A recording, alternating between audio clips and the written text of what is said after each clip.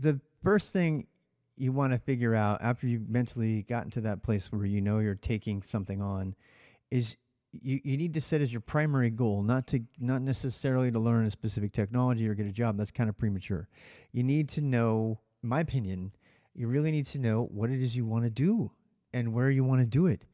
And this is a very zen activity. I've talked about it a lot, but this is something that takes a lot of soul searching. And so I want to go through some of the things you can do to answer those questions because as you have to answer this question first, otherwise everything else could potentially be a waste of time.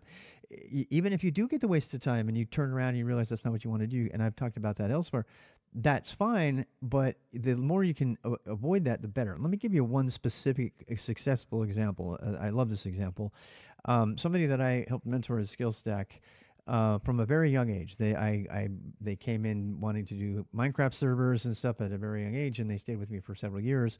And they were able to explore all kinds of different things. They were able to do security. It turns out that they really liked computer engineering, and they taught themselves assembly. And they had experience through exploration and just completely unstructured learning a bunch of different things. So by the time it came to go to college, they were able to do the tour and fly around and go to all the colleges and evaluate the programs within these colleges, and they knew exactly what they wanted. Right? So many people go to college to, in a very expensive way, discover what it is they want to be. They change majors 5 times. I've changed mine at least 3, and they don't know, so they waste a lot of time.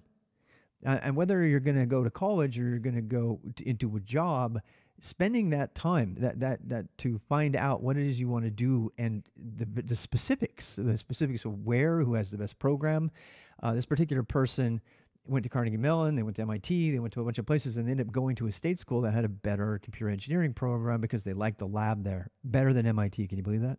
But they knew that they wanted because they had been doing the research, they'd been putting in the time to figure it out what it was that they wanted. And we're going to do some more videos here about specific activities to help you discover that.